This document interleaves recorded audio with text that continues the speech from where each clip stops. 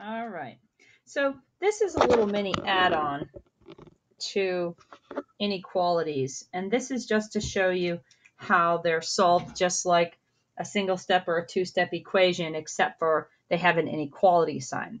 So you still can draw that line down that piece. And when you see -3, you're going to add 3. Whatever you do to one side, you do to the other.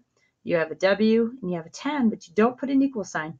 You put that inequality sign. And this means any number greater than or equal to 10.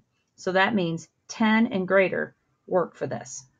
Moving on, we draw that line down. Add 7, we subtract 7. Whatever we do to one side, we do to the other. X has to be less than, the numbers have to be less than 7. So any number less than 7 works. So 6, 5, 4, 3, 2, 1, blah, blah, blah, blah, blah, all work for this. Instead of timesing by 2, we're going to divide by 2. Divide by 2, keeping it balanced in a way. X is less than or equal to 15. So that means any number 15 or less work for this. Remember, numbers that are less than or equal to 15.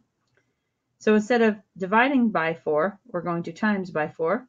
Times by 4.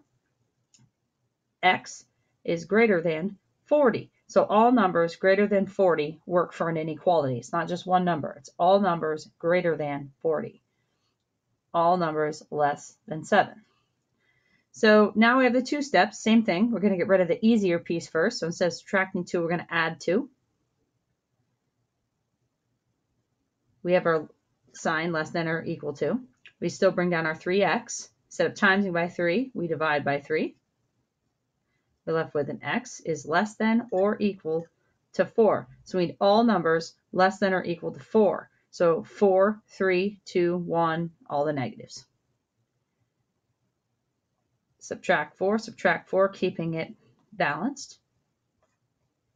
Greater than or equal to 6 times 2 times 2. Remember, that's division, so times x greater than or equal to 12.